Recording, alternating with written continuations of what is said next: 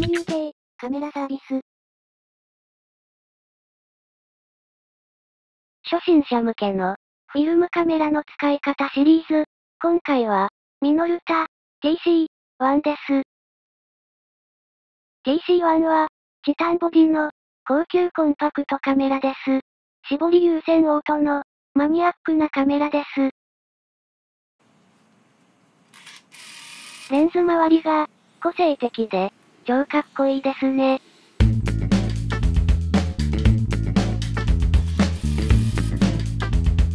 それではフィルムの入れ方から見てみましょう。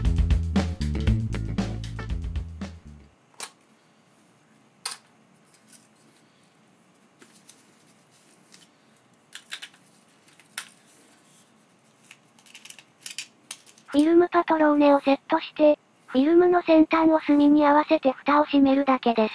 簡単です。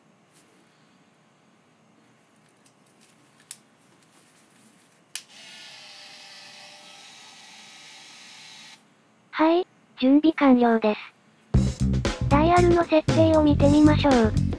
通常はホールドポジションで撮影します。ダイヤルのホールドには、ロックがあります。設定を変更するには、中央のボタンを押しながら回します。露出補正のポジションです。前面のスライドバーでプラス補正、マイナス補正を設定します。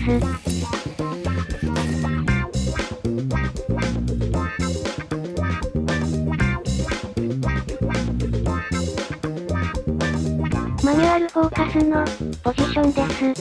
前面のスライドバーで距離を設定します。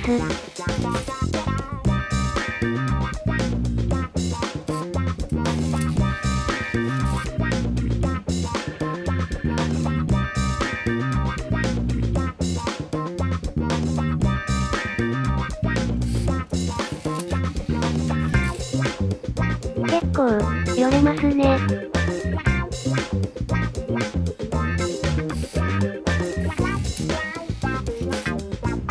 上の AF ボタンを押すと、どの距離からでもオートフォーカスに戻せます。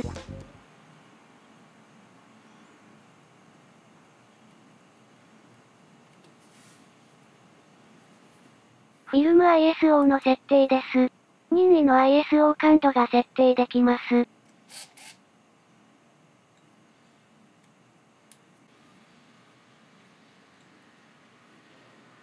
タイマーの設定です。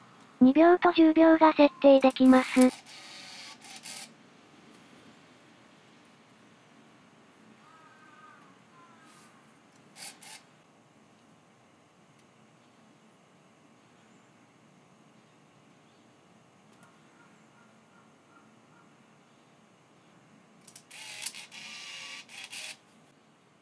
フラッシュのモード設定です。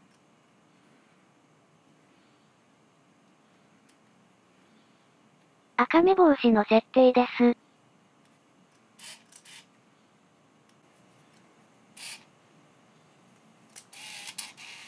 このボタンは、スポット速攻です。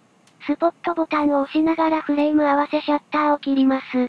メインスイッチと同時に押すことでモードが切り替えできます。SP1 は、スポットボタンを押すと、次にボタンを押すまで鋭意ロックされます。SP2 は、ずっと押してなくても OK なモードです。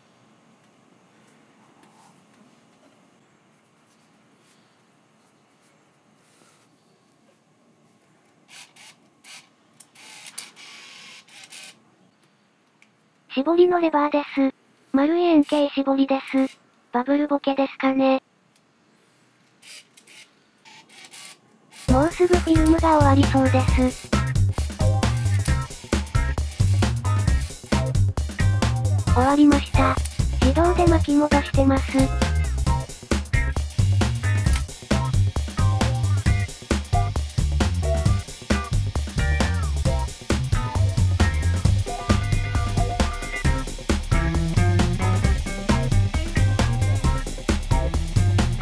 終わりました。蓋を開けてフィルムを取り出し現像に出しましょう。